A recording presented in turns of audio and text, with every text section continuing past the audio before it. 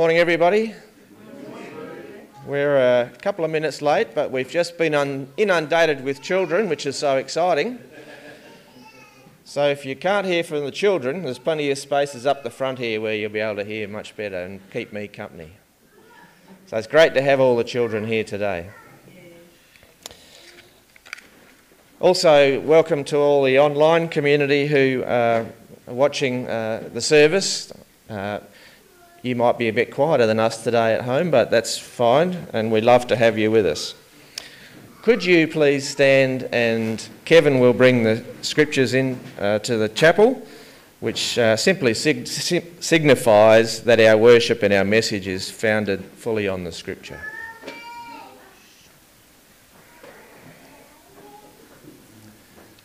Please be seated.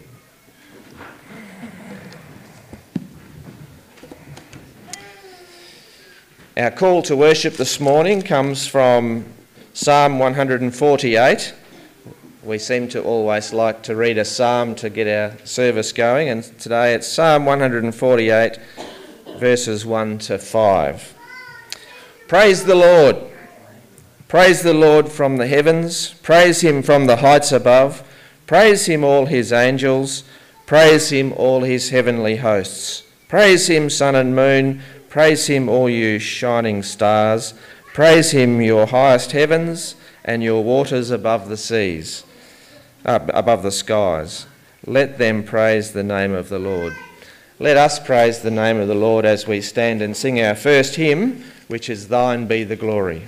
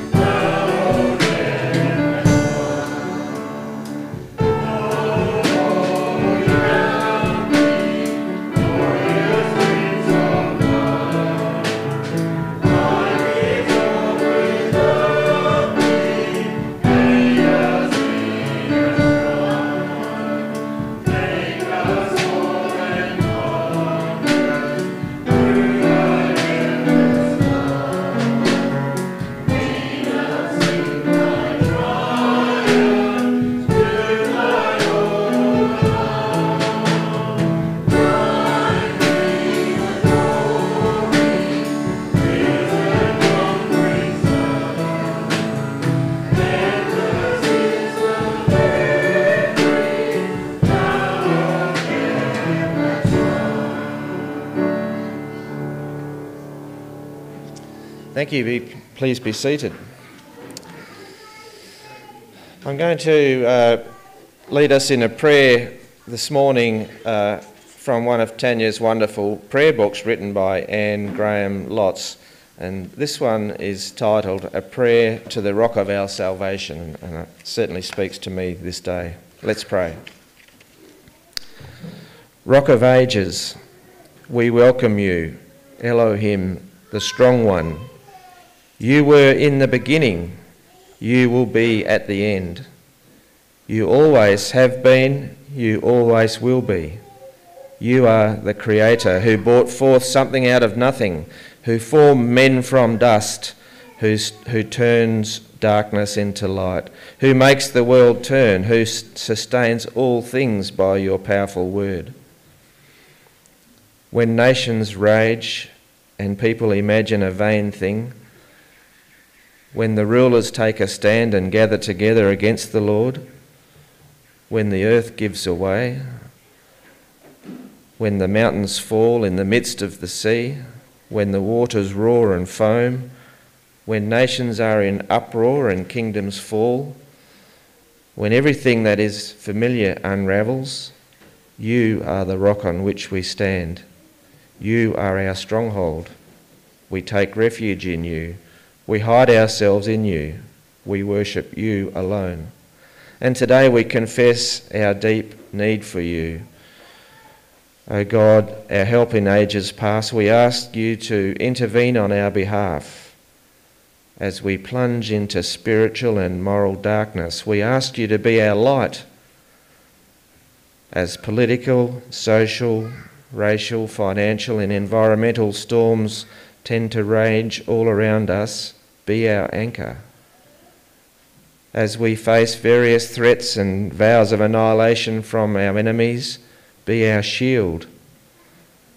When there are wars and rumours of wars, be our peace. In our weakness, be our strength. As we grieve over lost freedoms and lost futures and lost values and lost loved ones, be our comfort. In our despair over our lack of moral leadership, be our hope. In our confusion when truth is exchanged for a lie, be our wisdom. In these days of desperation and confusion, we look to you and you alone. In the strong name of Jesus, amen. I'm not 100% sure who's doing offering this morning. Is anyone?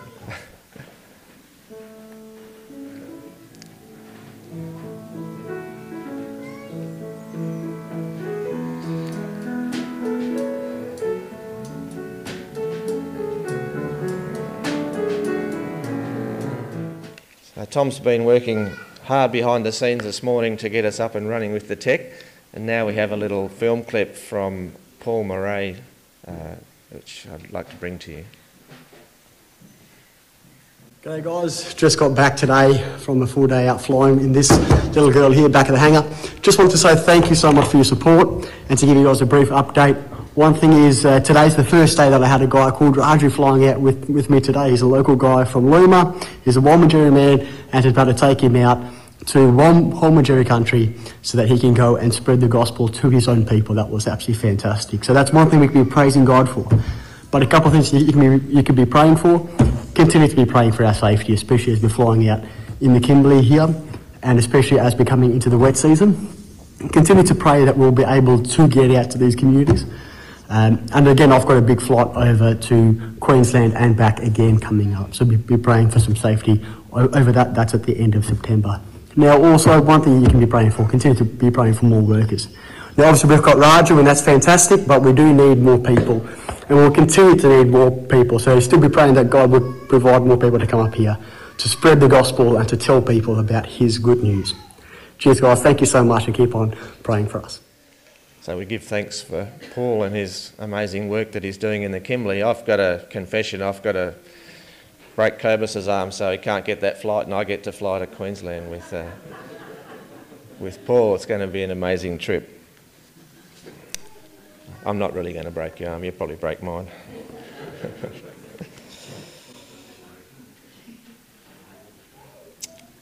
Let's give thanks. Oh God, thank you for your amazing power and your work in our lives. Thank you for your goodness and your blessings over us. Thank you that we can hear about Paul and the mission work up there of his new helper that you've brought to him. And we just pray today for the work in the Kimberley, for Paul's safety as he flies around, but also that your Holy Spirit will go ahead of him wherever he goes, and that Paul's words may be fruitful and his witness fruitful. So, Father, we thank you for them in their work. Thank you that you're able to bring hope even in the toughest of times, whether it be in the Kimberley or in the wheat belt or in some foreign land. And you're strengthening us for your purposes. Thank you that in our weakness to choose to love us and to involve us in your plans. Thank you for your great love and your care for us. Thank you for your mercy and grace for us. Thank you that you're always with us and will never leave us. Thank you for your incredible sacrifice that we might have freedom and life through your Son, Jesus Christ. Thank you for your amazing providence, answered prayer and endless blessings. And Father, the offering that we bring this morning is just a small token of that thanks, and we ask that you'll bless it. Help us to remember and recognise these things in the daily fog of life as we blunder along. Forgive us when we don't thank you enough for who you are and all that you do and all that you've given us, and help us to set our eyes and our hearts on you afresh each day. Please renew our spirits and replenish us with your peace and your joy, and we give you praise and thanks, for you alone are worthy today. In Jesus' name, amen. It's time to sing again.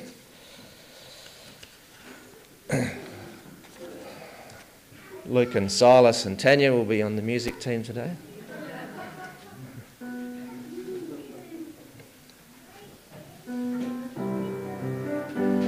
Stand and sing.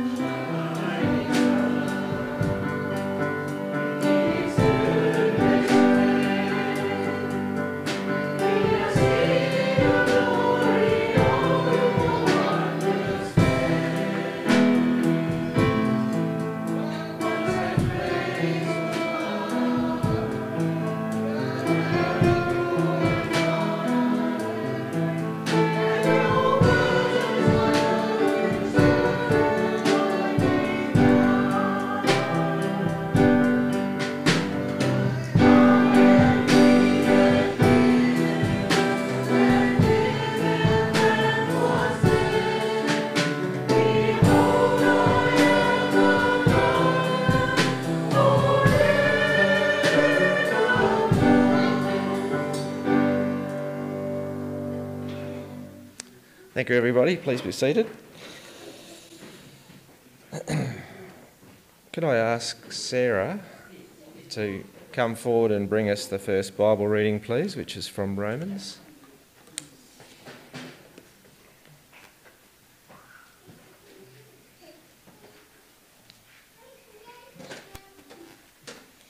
I'll be reading from Romans 13, verses 8 to 14.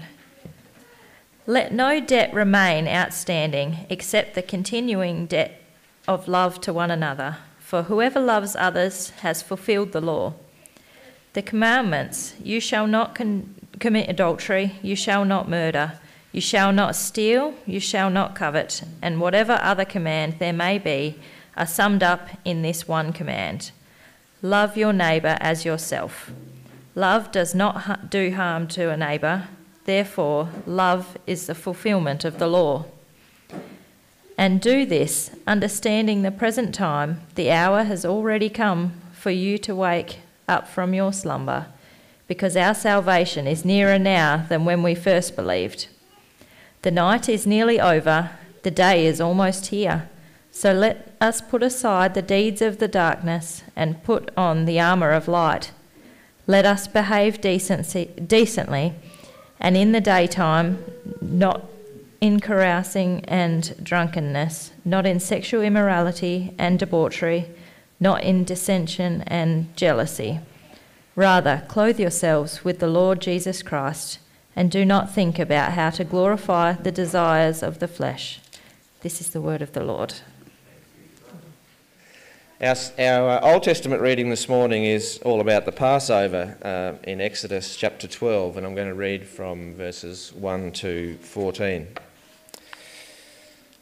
The Lord said to Moses and Aaron in Egypt, "This month will be for you the first month of your year. Tell the whole community of Israel that on the 10th day of this month each man is to take a lamb for his family, one for each household, and if any household is too small for a whole lamb, they must share one with their nearest neighbour. Having taken into account the number of people there are, you are to determine the amount of lamb needed in accordance with what each person will eat. The animals you choose must be year-old males without defect, and you may take them from the sheep or the goats. Take care of them until the 14th day of the month, when all the people of the community of Israel must slaughter them at twilight. Then they are to take some of the blood and put it on the sides and the tops of the door frames of the houses where they eat the lambs. That same night they are to eat the meat roasted over the fire, along with bitter herbs and bread made without yeast. Do not eat the meat raw or cooked in water, but roast it over the fire, head, legs and inner parts. Do not leave any of it till morning. If some of it's left till morning, you must burn it. This is how you are to eat it, with your cloak tucked into your belt, your sandals on your feet, and your staff in your hand. Eat it in haste, it's the Lord's Passover. On that same night I will pass through Egypt and strike down every firstborn, both men and animals, and I will bring judgment on all the gods of Egypt. I am the Lord. The blood will be a sign for you on the houses where you are, and when I see the blood, I will pass over you. No destructive plague will touch you when I strike Egypt.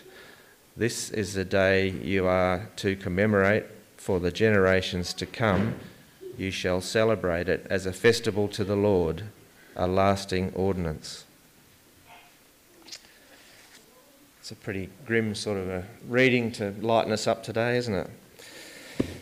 Children, we're going to have a children's story about some grim things.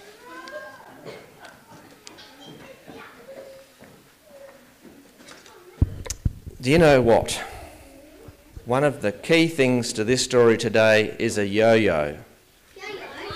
And I know that I have a yo-yo in my house. And do you think I could find it this morning? Anywhere. I looked high and I looked low. So what do we know about yo-yos? Have you ever seen a yo-yo? Yeah, well, lots of people have seen yo-yos. What do yo-yos do? Someone? Anyone? Shout it out. They go up and down on a bit of string, that's right. So it's got a little loop on the end of the string so it doesn't fall off. Like sewing. Yep. Yep. Yep. So I just so wanted to bring it today because I was sure Mr. Bennett or Mr. Tengville or one of these famous people would be able to do all sorts of tricks today with a yo-yo. Because when we were your age, yo-yos were fantastic things. So Mr. Bennett would have been able to walk the dog. Mr. Tengville would have been able to go around the world, rock the cradle. Anything else people used to do? Sydney Harbour Bridge. All these things, okay? But the point of the story is today, sometimes we have lots of ups and downs in our lives. Ups and downs, ups and downs. Sometimes we're happy, other times we're what? Sad. Sometimes we're really good, and sometimes we're really bad, naughty. Sometimes we try really hard, and sometimes we just... Yeah, we're just lazy, aren't we? We don't do what we're told. So, today, we're going to do lots of ups and downs. And this is big people can do this too if they haven't done their exercise for the week. So we're going to go through a story, and when things are good, we jump up. And when things are bad, we fall on the floor again, okay? You reckon you can do that? Yeah! Very good. So you probably didn't hear what I was reading about all that blood and gore and killing the pet lambs and all that, did you? Right, yeah. So what the story was about there is that the Israelites, who were God's favourite people, they had been slaves for a long time. Is that an up or is that down? That's a down. Yeah. Israel had been slaves. And Moses and his brother Aaron went to see Pharaoh and asked the Pharaoh, the king, to please set God's people free, but the Pharaoh said, no. Is that a down or is that an up? That's a down. Because Pharaoh didn't say yes, he wouldn't do what God asked, God began to send terrible, terrible things to the people of Egypt. They were called plagues. Does anyone know what a plague is? Some of you would probably know recently we had a mouse plague. Did you have mouses in your house? Yeah. They're everywhere, weren't they? In Egypt they had lots of plagues. They had 10 of them. They had fleas, they had flies, they had locusts, all sorts of things. Is that an up or a down? Oh, that's a down. Yeah. So every time Moses would come to the Pharaoh and after the plague, and the Pharaoh would say, yes, I've had enough, your people can go. Is that an up or a down? That's an up. And then what happened, do you think? Pharaoh thought, hang on, I can't let them go, they're all my slaves. I've changed my mind. Is that a down or a down? Yeah. But because Pharaoh was so hard-hearted, God got really tired of him, and we come to the story that we read in the Bible this morning about the Passover. And that's where I reckon this is a real downer. Because God said, did you hear what I said in the Bible readings? God said, I'm going to kill all the firstborn sons and the firstborn animals. So what did the Israelites have? Is that an upper or a downer?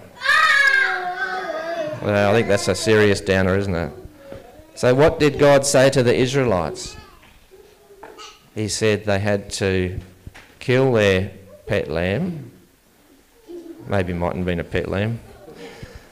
And had to paint the blood over the door of the house. And what did God do then?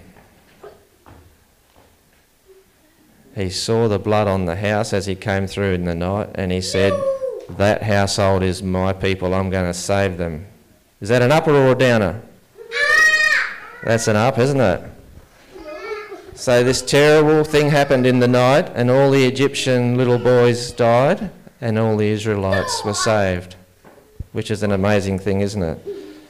And then the Pharaoh said, I've had enough! Go, go, go!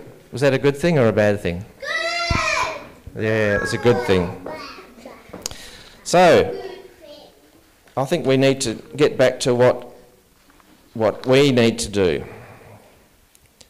So God cares for us just like he cared for all the people in Israel back in those days. Is that an up or is that a down? I think that's an up. God cares for us so much. And we still have our ups and downs when we're good and we're bad and we're noisy and when we're quiet. But even in our ups and downs, Jesus died on the cross for our sins. Is that a good or a bad thing? It was sad at the time, wasn't it? But it's good for us. So if we believe in Jesus and we ask him to come in our hearts, he makes a way for us to go to heaven because Jesus loves us so much. Isn't that great? Yeah. So we have to look to Jesus when we're not feeling so good. So let's pray. Let's pray. Shut your eyes. Dear God, we know that some of the things we do are not pleasing to you when we're naughty, but we're so thankful for Jesus who sets us free from our naughtiness and our sins. So please, Jesus, allow us to be your children today. Amen. Tanya's got a song called "'Tis So Sweet to Trust in Jesus." Well, let's sing. It's a great song.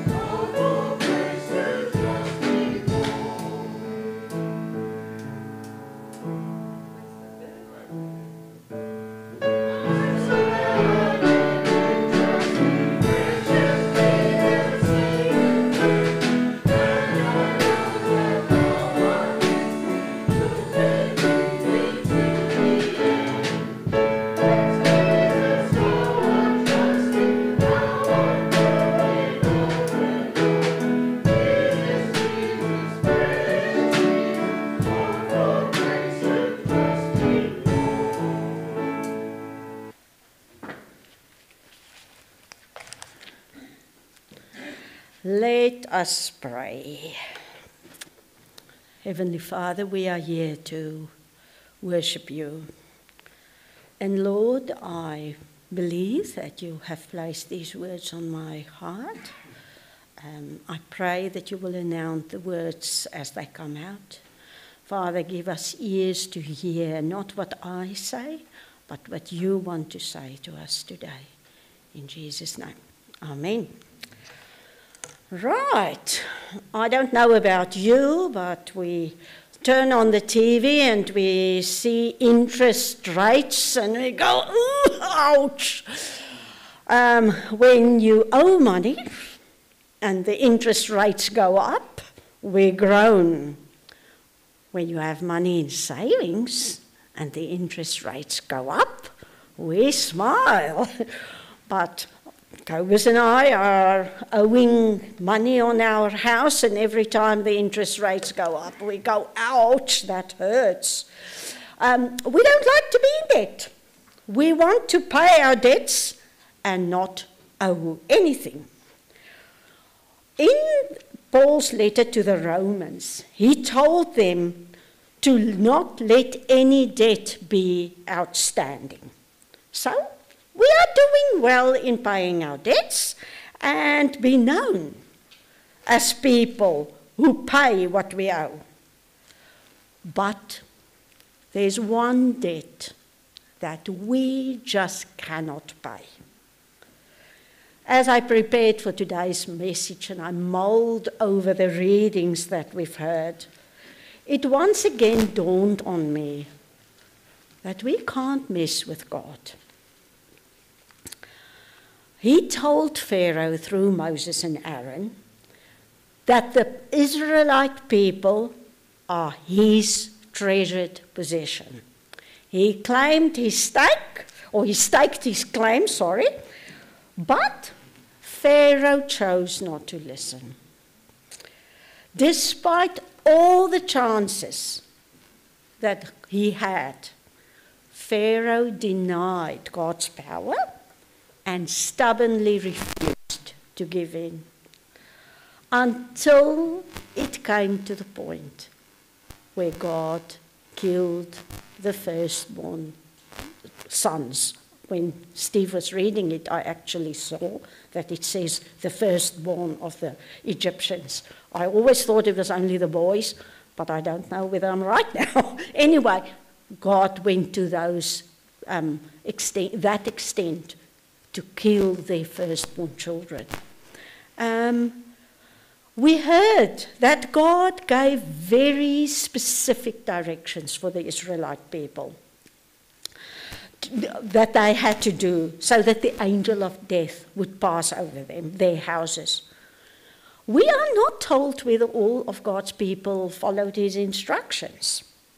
We assume they did, as they were told, and they were set free.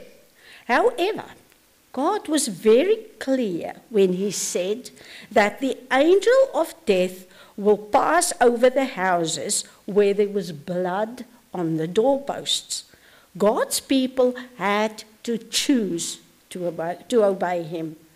No one was saved simply because they were descendants of Israel. God saved his people, something they would never have been able to do for themselves. And as we follow their story, we see that they were actually prepared to settle for less.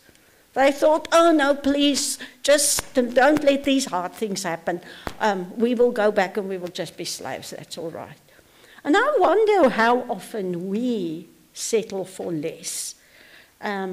And we are scared to trust God's promises because they seem so impossible for us to attain. If we think that this is just not possible, but nothing is impossible for God. Now, a few weeks ago, I went on a spiritual retreat with the area chaplains of youth care, and while we were there, we were paired up in prayer partners, and I was paired up with a young girl who's in the CVE team, and we had the most amazing times of prayer. And at this place where we were for the spiritual retreat, there was a labyrinth, and we were talking about when you walk the labyrinth, you can see the end goal. It's right there, and so you follow this path, and then when you're nearly there, the path takes you away. And you go all the way to the end again. And then you have to follow the path again. And then when I got home, a week or so later, she sent me a book called Hind's Feet on High Places by Hannah Hurnett. And it's an allegory dramatizing the yearning of God's children to be led to new heights of love, joy, and victory. And in this book, a girl called Much Afraid was led by the shepherd to the high places where she would be completely healed and freed from her enemies of fear, pride, self-pity, bitterness, and resentment. But instead of leading her straight up to the high places, she was led away from the high places, through the desert, on the shores of loneliness, with only sorrow and suffering accompanying her. And on this journey, she learned that even though she couldn't always see the shepherd, he was always nearby. She only needed to call. She learned to embrace sorrow and suffering and allow them to walk with her. And she learned that she could trust the shepherd, that he is faithful and true. And when the voices of doubt and fear were urging her to abandon the shepherd, he didn't scold her. He only encouraged her to trust him. We come to the Romans reading today, and Paul points out two things in this passage. The one is that we are to love abundantly. When we read the Old Testament, we read about all these laws God gave to his people. God is holy. I don't think we understand how holy he is and how unable we are to come into his presence. Nothing and no one impure can ever enter his presence. This is why the Old Testament priests had to go through so many rituals to enter the most holy place of the temple. And even when they went through all these cleansing rituals, they were still not able to see God face to face. Sacrifices had to be made endlessly.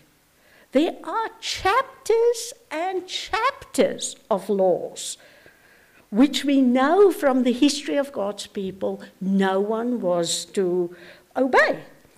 And God knew that we will not be able to obey all these laws. And this is why Jesus came. The Jews became so fixated on the laws that they lost the spirit of these laws. And when Jesus came to earth, he often got very annoyed with the church people because they were burdening the people with laws. And Jesus said that all those chapters and chapters of laws can be summarized in two. Love the Lord your God with all of your heart, all of your soul, all of your mind, and all of your strength, and love others as you love yourself. And then Paul is reiterating what Jesus said in verses 8 to 10 of Romans 13, that we must love one another as we love ourselves. Love is the fulfillment of the law. Coming back to my earlier question about how we can ever repay God for what he has done for us, this is the answer.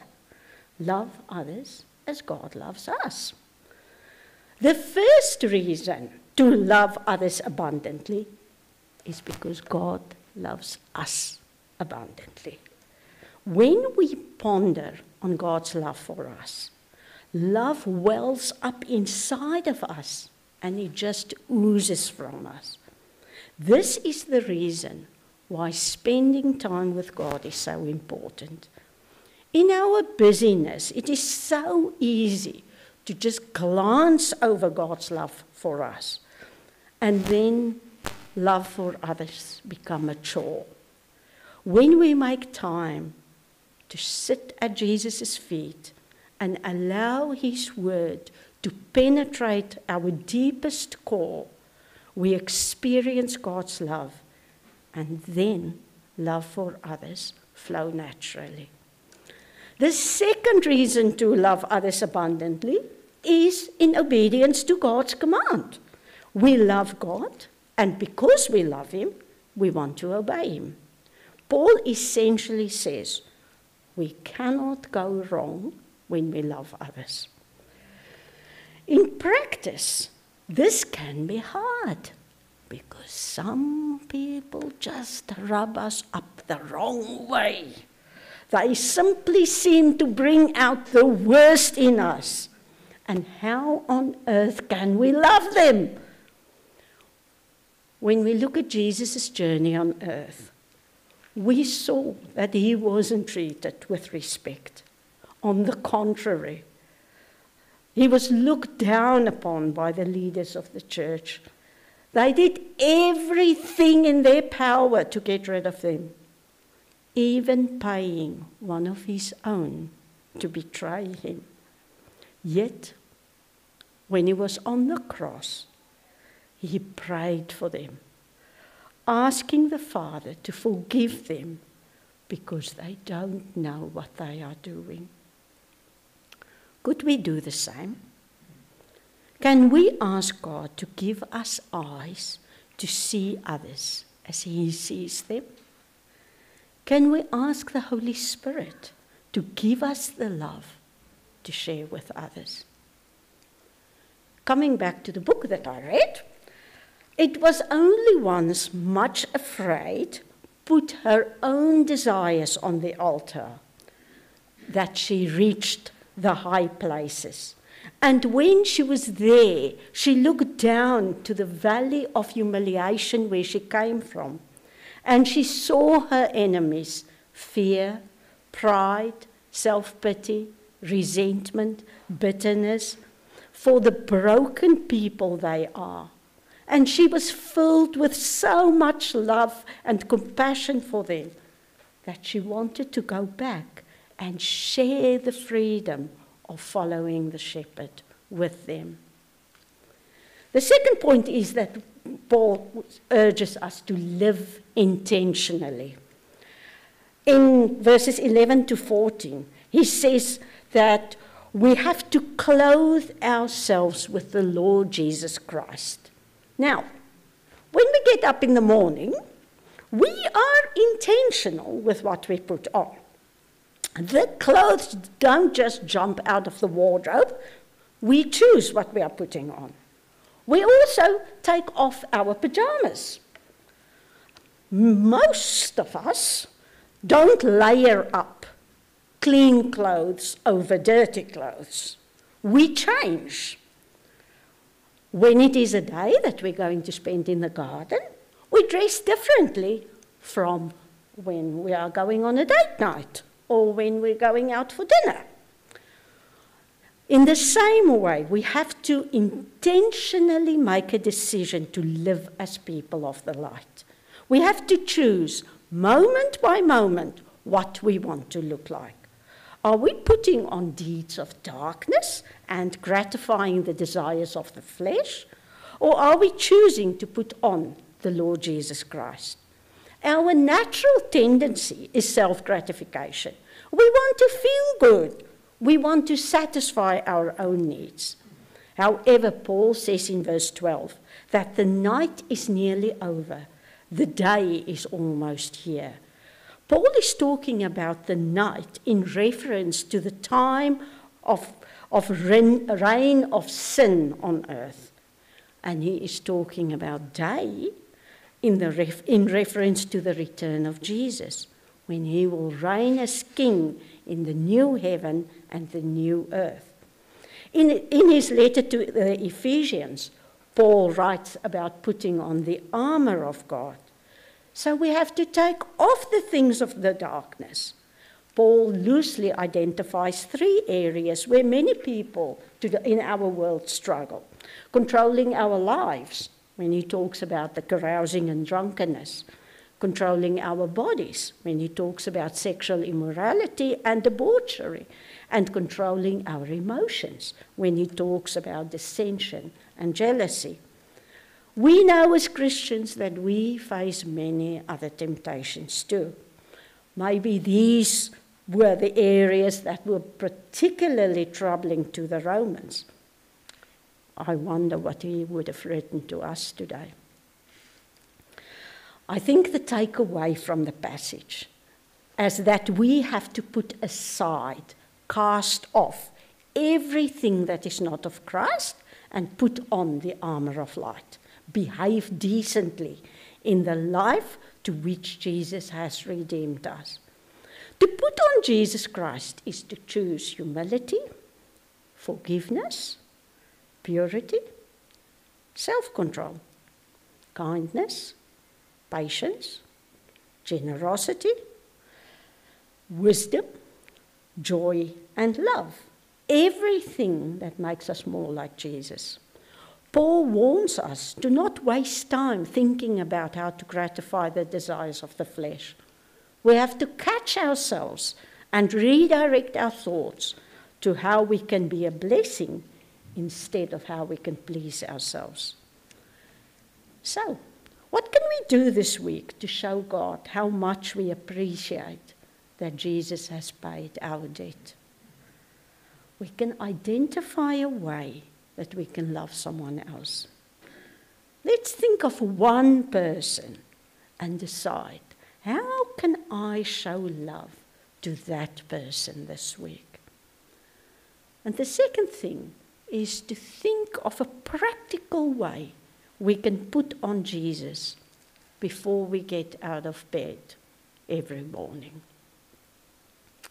Let us live every day as though Jesus may return today, not with fear and trepidation, but with a feeling of such excitement that today may be the day. Let us pray.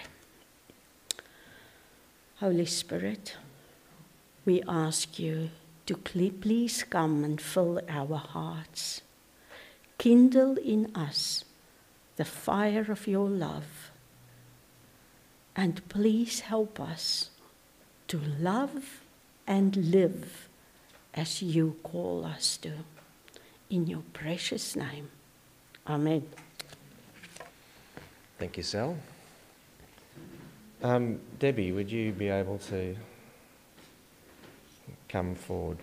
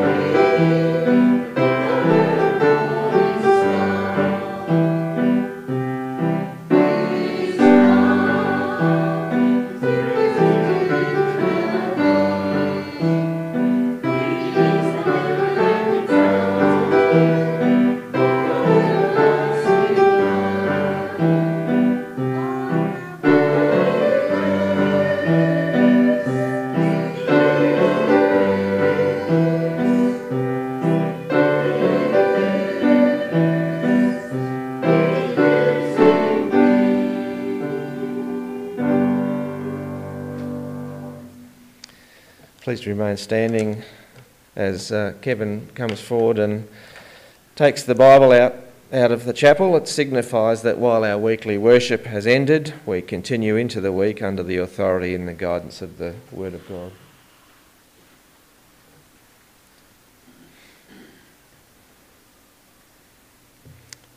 And our blessing this morning is a very traditional blessing, the blessing from Numbers chapter 6. The Lord bless you and keep you. The Lord make his face shine upon you and be gracious to you. The Lord turn his face towards you and grant you peace. Amen.